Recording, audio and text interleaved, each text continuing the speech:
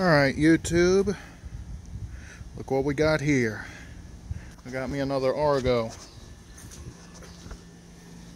So if y'all remember, I had one a couple years ago. I don't think I really took many videos of it. I may have had like one. But I just traded the Kawasaki for this last night. I'm about to go through and see about getting this thing operational and nicing it up some. So what we have here is what I believe to be a Hustler 900 or 960, I think it is. It's from the 70s or 80s. At least I think it is. Status of it right now, that I can tell, the wiring's kind of a mess. I'm going through that right now, trying to sort everything. I'm going to do a new panel where everything's organized and labeled. Like all of this, I've been going through. I know this is the engine harness that goes to the key switch and an hour meter that's been painted over. I'm working one by one trying to get all of these out of here so I can redo them. Engine wise, let's see. I have this because there's no air box over this thing. I have to make one so stuff doesn't fall in the carburetor. Drivetrain wise, I've removed what they had here. They had two lawnmower batteries. I'm going to swap that out for a boat battery.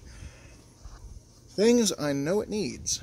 One, if you look, you know anything about Argos, there's supposed to be some levers from these little arms here to these little knobs.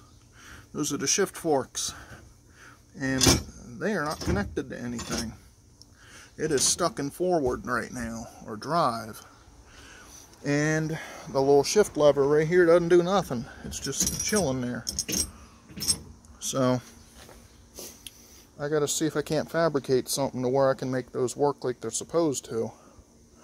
Second thing I see that's wrong with it is the chain is off on the front sprocket up there. And that's really it. This exhaust is broke off too.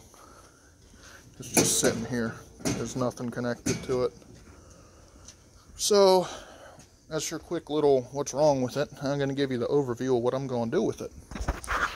So I'm going to fix everything, organize the wiring, get it running properly. I plan on trying to restore that winch, get it working, or replace it. I want to add one on the back as well, where I got a winch on either end. And I'm going to get a bunch of pod lights. I'm going to put one on each corner back here, and one on each corner in the front.